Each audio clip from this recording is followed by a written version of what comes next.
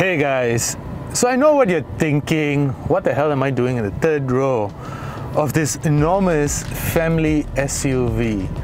Well, it's not always that I do this, but it's actually a really comfortable place to be in. I wouldn't want to spend too many hours at the back here, or even perhaps share this space with anybody else because I'm sitting with my legs wide open. But if I had to, I think I could. And that's the beauty of the new Kia Sorento. It's the spaciousness and its functionality. Now, if I need to get out of here, I have two ways. I suggest you get aside. So there's either this button over here that I can press to collapse the seat, or there's another button over here which I can press, which I'll do now. But this is actually to lower the seats to store stuff. So if I were to put this back in place, let me figure this out.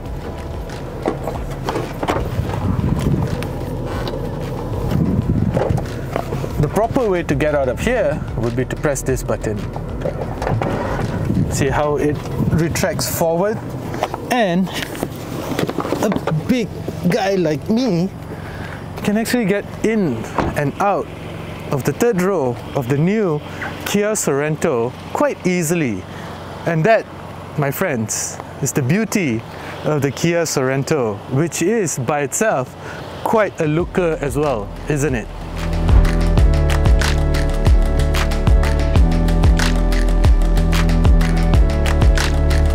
So there are three variants of the Sorento available in the market right now.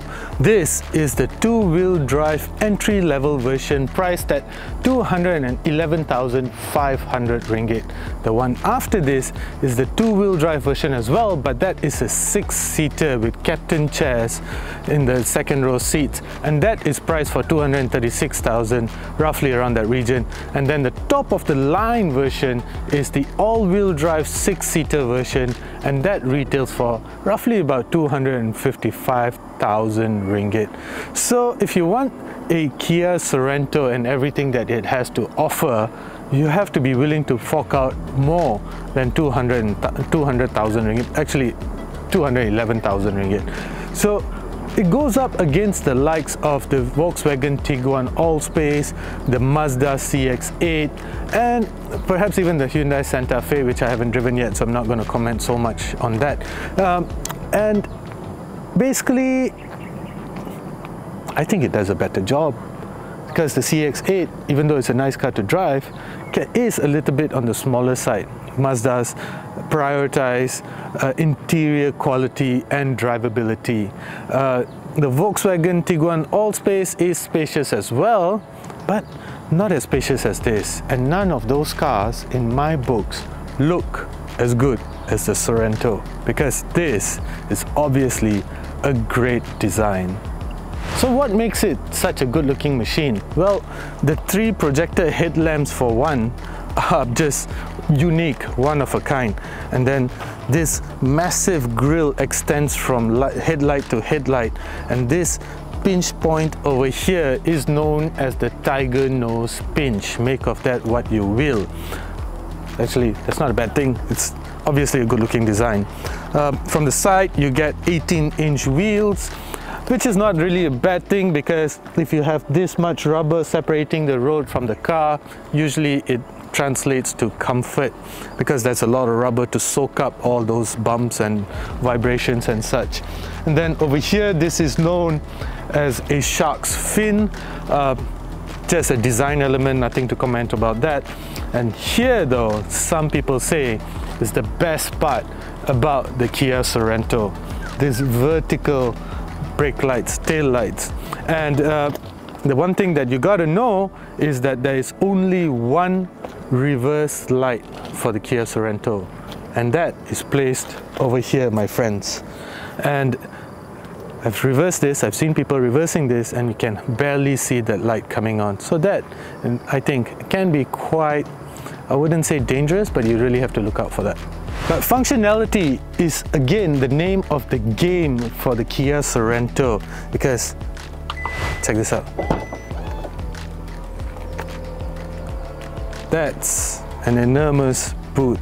But with the third row of seats in place, there's hardly enough space even for a laptop bag. But if you press these buttons over here, oh no, that's for the second row seats. If you do this,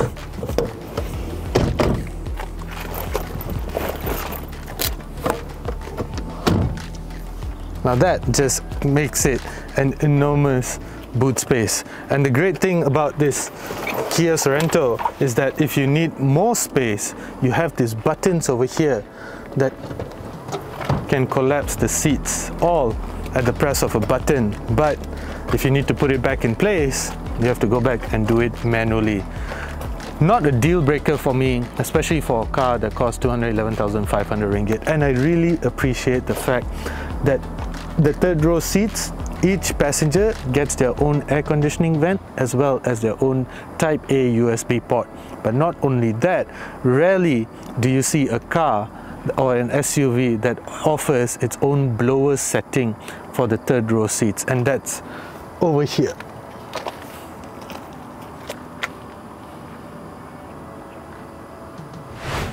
So because this is a family SUV, we are going to do this review in reverse. Usually we start with the engine, the driver's side and such. But the Sorento is such a great family car that is the direction that I'm going to take for this review. And voila, space, lots and lots of it. You get Type A USB ports, you get a 12-watt auxiliary socket, you got your own air conditioning vents, you have a cup holder over here, another cup holder over here, you get more cup holders over here. Yeah, so I think I made my point. The other thing that I'd like to point out is that, remember how I was telling you that if you need to get into the third row seats, you press this button here, see what happens? But that's not the only way to do that. There's another button over here. Press this and so again, utility, versatility, spaciousness. Of course, you get your own ISOFIX mounts as well. But since we are here, I really wish that the Sorento, the two-wheel drive version, came with its own, came with leather seats actually, because fabric, yeah, just doesn't cut it for a car that priced at 211,000 ringgit. Fabric seats, leather seats would have been nice. But fabric seats aside, this is a nice cabin to be in. It's a beautiful car to drive, one that is focused on comfort. It's not overly exciting. The multi-link McPherson struts suspension systems is more focused on passenger comfort, which is a good thing actually. And it's just that if you're one of those type of drivers that like a firmer feel to the steering wheel and such, you may find the handling of the Kia Sorento to be perhaps a little bit on the sloppier side, but your passengers are not going to be complaining because the interior does a brilliant job. The suspension does a brilliant job at soaking up all the bad roads and such. And let's start this thing up. You get, I don't know what this sound is, it's just incredibly annoying every time you start up the car. But then you get 3 USB ports over here, guys, and a key wireless charger, and lots of storage space here, to here, here, and here. Now, this is a personal note for me. Just like to point out that I have a very big water tumbler, and never have I come across a car that can actually accommodate this large water tumbler anywhere inside it, so which is brilliant. You get a 10.25-inch infotainment system, complete with Apple CarPlay and Android Auto, wired, and then you get another, I think, 5-inch or 4-point-something-inch digital screen over here, which are flanked by analog dials. Again, very simplistic, very not something overly complicated, which is great.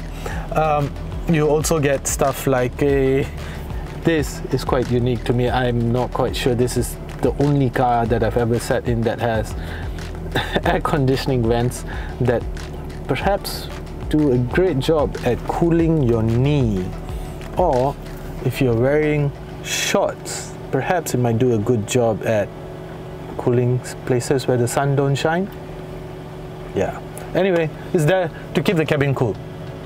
But other than that though, all jokes aside, you also get a drive mode selector over here that gives you 4 driving modes. You get Comfort, Eco, Sport and Smart. I'm guessing Smart adjusts the accelerator pedal and the steering wheel feel together, perhaps with the gearbox, perhaps not so much there, and definitely not the suspension because it's not adaptive. But anyway, the point that I'm trying to get at is it will learn your driving style and adjust the accelerator, the steering feel accordingly. Other than that though, I really got to point out that I'm a huge fan of the cameras of Kia cars. They're incredibly sharp, you know. So I think there are a lot of car makers that can learn a lot from Kia and Hyundai as well. So they do a brilliant job at this. Talking about that, the 2-wheel drive 7-seater version of the Sorento only gets a reverse camera. You don't get 360 cameras in this version, but again, not a deal breaker. It would be handy to be able to use that to park this car because it is massive. Yes, for a car that is designed for comfort and spaciousness, naturally it has to be on the bigger side of things. So parking this thing can be a challenge. 360 cameras, yeah, I think that would be a nice addition. Now let's talk a little bit about the technology that the Sorento has to offer, the safety tech. You know, it comes with things like high beam assist, which automatically adjusts the headlights if you are driving on dark roads. It will automatically illuminate, adjust the high beams of the headlights, and then it goes on. You also get blind spot collision warning, a blind spot collision avoidance assist, and on the flagship model, you get blind spot view monitor, so it actually has cameras on the side. And you have in this model you get rear cross traffic collision avoidance assist. I guess that's automatic braking if you're reversing and there's an oncoming car. You have lane keep assist, annoying but handy. They get driver attention warning, yeah, so handy as well, especially on long distance drives. Lane keep assist, and smart cruise control with stop and go, basically adaptive cruise control, which in my books is a must-have, and the Sorento, every model has that. Now, powering the Sorento is a 2.5 litre petrol engine making 177 PS and 232 Newton meters of torque. Power is channeled to the front wheels through a 6-speed gearbox. Now, you may think that that's not a lot of power, but it's good enough to move the humongous Kia Sorento. Now, fuel efficiency is rated at roughly about 8.2 litres per 100 kilometers. And the Sorento has a 67-litre fuel tank. Right now, we are here in Sedang. I drove all the way here from Damansara. The onboard computer is telling me that I have an average fuel consumption rating of 8.2 litres per 100 kilometers, as I said. And right now, at this moment, I picked up this car yesterday, and I have a remaining range of roughly about 585 kilometers, which is not too bad.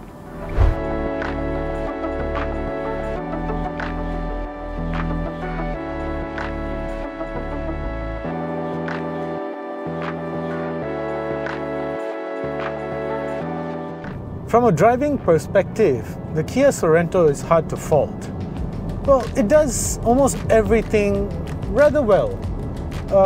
It's quiet in here, it's quite spacious, it's comfortable. I'm still going to complain about the fact that a 211,000 ringgit car doesn't come with leather seats. What is the world coming to? But besides all of that, I also like the fact that it's just a very easy, simple, near analog driving experience. I mean, it's still a regular gear shifter. I know some of the Sorentos in other markets around the world get a rotating gear shifter, electronic gear shifter. So in that sense, that's quite good. I also like the fact that the meter panel is analog. Wow, some people are just really dangerous on the road, man. Like this guy over here. Gila ke apa? Anyway, from all of that perspective, it does everything quite well. If I have to complain though, I would like to complain about the fact that the lane keep assist system keeps turning back on every time you get back into the car and drive again. It just doesn't go, it doesn't have a memory setting. It just doesn't memorize the fact that you don't like it and you don't want it to be turned on. And every time that you want it to be turned off, there's a 1, 2, 3, 4, 5, 6, 7, 8. It's a bloody 8-step process to turn it back off every time you get into the car. That's a bloody nuisance, guys. Kia, come on. I know it's there for safety and all, but some of us actually can drive without the lane keep assist. So that's the only thing that I'm going to complain about. But besides that, quality does feel like it's going to last quite a while.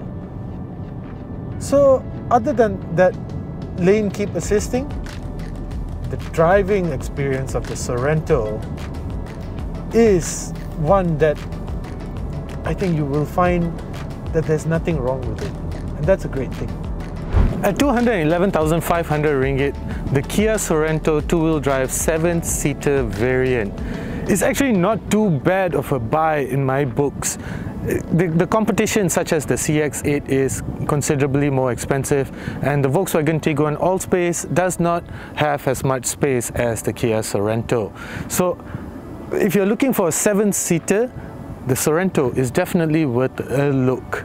And the only niggle in my books, something that I think should have been better, is the fact that it should have came with leather seats. Other than that, it checks all my boxes. Let me know what you think about the new Kia Sorento two-wheel drive 7-seater in the comment section. Thank you for watching. Do consider subscribing.